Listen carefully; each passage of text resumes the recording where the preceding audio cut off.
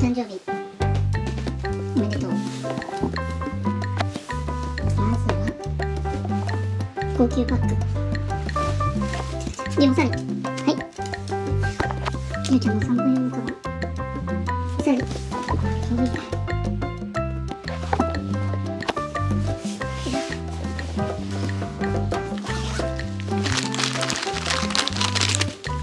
お菓子。ゆうちゃんのお菓子がいっぱい。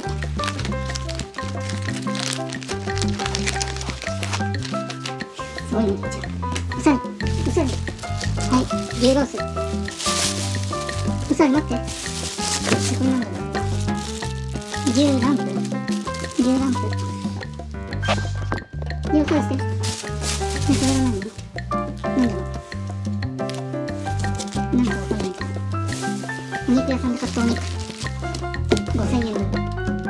ゆうちゃん、5000円分のお肉。ゆうちゃんのだよ。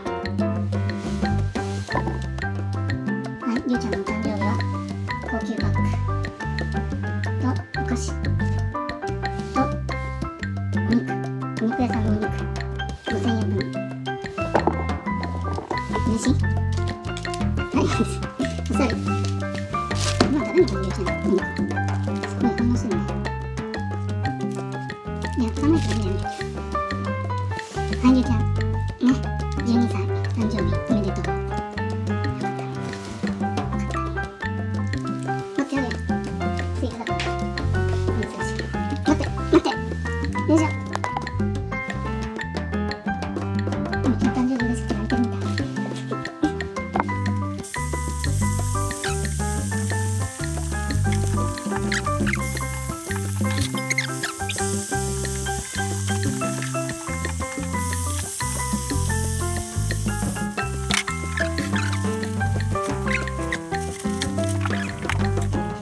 待ってよ、後でやるからね。ねえ、ゆうちゃん待ってよ。これゆうちゃんの後であげるから。ね、お肉なんてあんま食べないよね。普段の人だろうね。これだけで。あ、そうだね。あの肉も食べないんだ。待ってね、まだ暑いから。まだ暑いから。食べるまで待とう。暑い暑い。まだ暑いですよ。待って、どうしたの？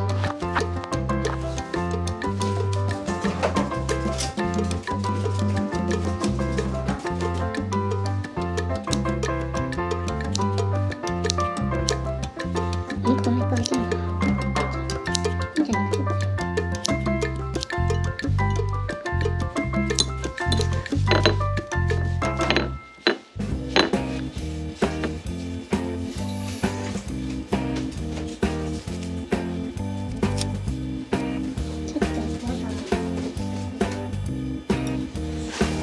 ちょっとありすぎかな。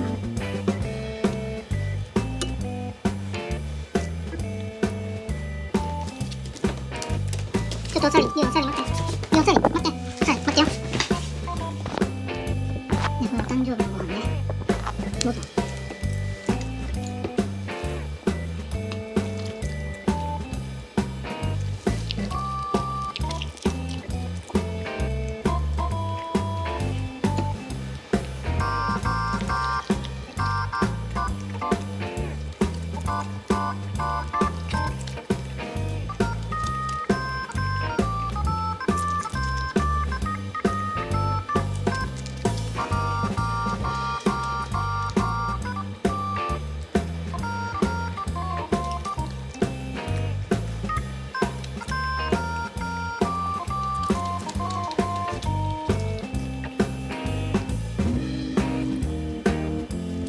ゆうちゃんちゃんとサラダも食べるんだね。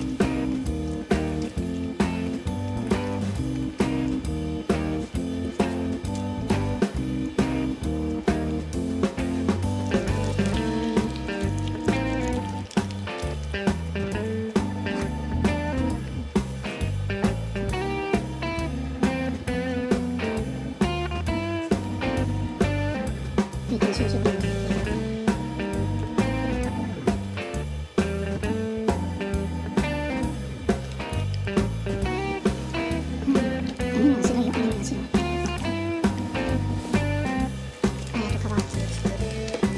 もうこれいいから、ないから。ここ。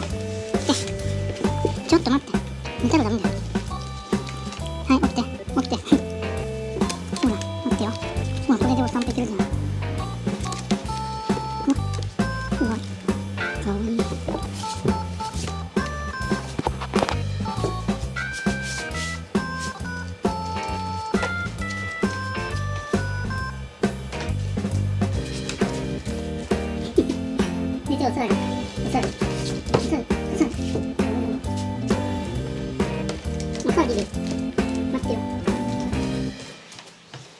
いい、りゅうちゃん。かっこいい。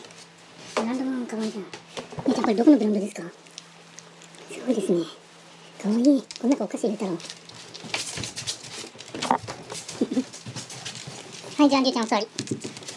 誕生日12歳おめでとうございました。はい、おしまい。